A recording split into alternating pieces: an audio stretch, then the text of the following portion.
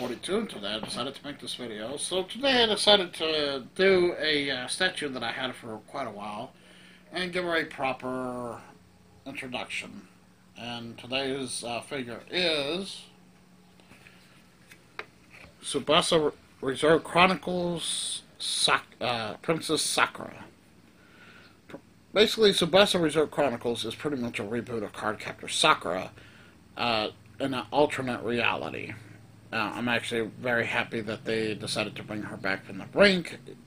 But the thing is, right now she has a continuation from her original series, Cardcaptor Sakura, from a brand new version of the series, or a continuation from where it left off about 3 or 4 years later. And when you get a chance, it's actually a pretty good series. But Tsubasa Reserve is pretty much from an alternate reality where Lee Shaoran is an archaeologist and Sakura is pretty much a princess of the land. But they go to alternate worlds. Kind of basically, it's Clamp's version of it. Pretty much, it's a it's a Clamp's version of Kingdom Hearts, because they go through many alterations of their old work and then bring the old characters back. So technically, it's a Kingdom Hearts but Japanese, which I thought was awesome. It didn't get too much rave reviews when it came to the States, but you know, eventually, hopefully, they'll do a continuation from the anime, and because the manga's already done, but hopefully someday they'll continue from there. But as you can see, Sakura is wearing her traditional native princess dress. Basically, as you can see, this is pretty much how, in her world, the princess will look like. She's wearing pants underneath, and basically her shoes are native to her land. And as you can see, she shows off her belly, which is pretty nice.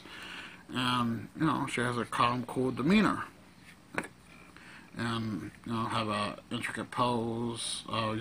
She has that pose of waiting for her friend, Shaoran, to return from archaeological digs. And as you can see from the bottom, has her signature sign, the wings, which where Tsubasa comes from. Tsubasa means wings in the Japanese series. Ironically enough, the original name for her was Tsubasa, which is ironically Shaoran's name also. As you can see from here, there's her Signa. Apparently she was a Sega exclusive. Originally, you had to get her from the claw machines. If you can see where it says Sega, normally that means they have to win her from the claw machines. But I love the statue. I have to clean her up because I left her here too long. But she's going back to my original place in my collection.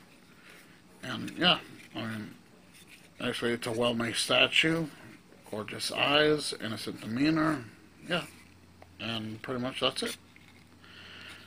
And yeah, so this 42 signing off.